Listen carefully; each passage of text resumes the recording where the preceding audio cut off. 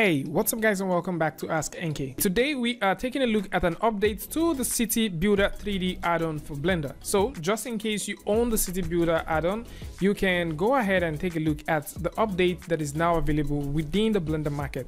Link to that is going to be in the description, so do well to check that out. And for those who don't own this, you can easily get a 25% off if you choose to purchase this tool, and you can use the coupon code which is also going to be in the description. Now this update is for industrial assets, so for those who like to work with industrial assets, then you might want to see this one. Either ways, we're going to dive directly into Blender and take a look at it.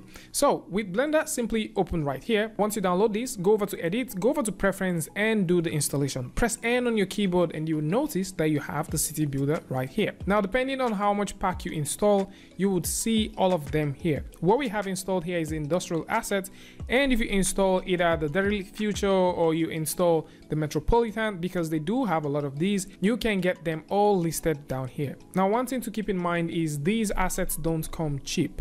They are high quality assets, and also their textures are quite heavy because they come in as texture stuff. So without further ado, let's just take a look at some of them. So if you click on any of these buttons right here, so I think we have about 15 of these assets once you purchase this one. So if you click on any of this, it automatically gets you the asset directly there. You can preview this asset however you want, and you can, go over to Eevee and start previewing this to see what it looks like. So the compilation for the shading takes a little bit of time because these are high quality models, and you don't get to see, you don't get to see all of that fidelity right here because we're in Eevee. So if you want to see more stuff, you have to switch to cycles. And let's actually change that from switching to cycles for CPU to GPU, and let's see what we can get out of it. So with that now, you can notice that we have some pretty cool stuff. Actually, I think, let's get rid of that. Let's throw in a simple plane, scale that plane all the way down. Take a look at the atmosphere, or the physical atmosphere, which is a beautiful add-on as well, so you can also see that. Meanwhile, I think we should also raise this about a point like so. Let's move that around and maybe bring this right about the point like that. All right, so with this, let's jump back to the CityBuilder, and you would now see that we are having some very nice looking detail on this model. So this is not the only model that you can get, and you can get about 15 of them like we said earlier, and you can actually preview all of these however you choose. So let's jump back to our default view and let's get rid of these and take a look at some other ones. So they have the pipes, so in case you want to throw in some pipes in your scene, or maybe you need some power lines, you can also see some high quality power lines right here. There are also warehouses, so you have a couple of warehouses right over here. And the factory versions are some very lovely ones, so you can get some large factories if you're into factory stuff. And of course, for those who are looking forward to making some matte painting kind of things, yep, you can also use all of this to do your your layout composition. So we have these factories as well, and all of these are fully textured, and this is for an office.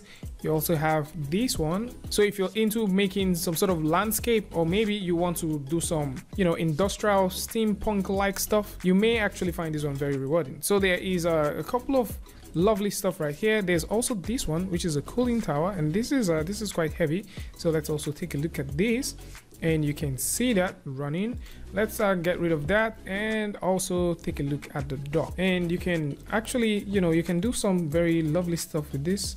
This is cool. I mean, an entire scene can happen around here.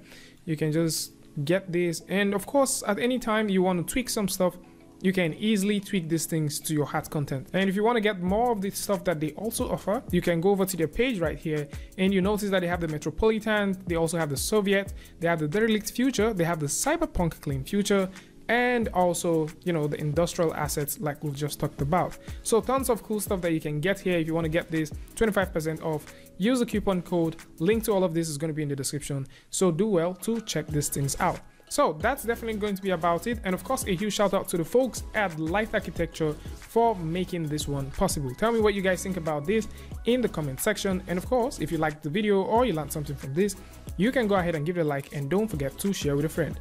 And if you're new here, it's going to be amazing for you to hit the subscribe button and also turn on notifications so that you don't miss the next video or the next update. And until I see you guys again with a tutorial update, Free Friday, Tutorial Tuesday, tips and tricks, things like these. Peace.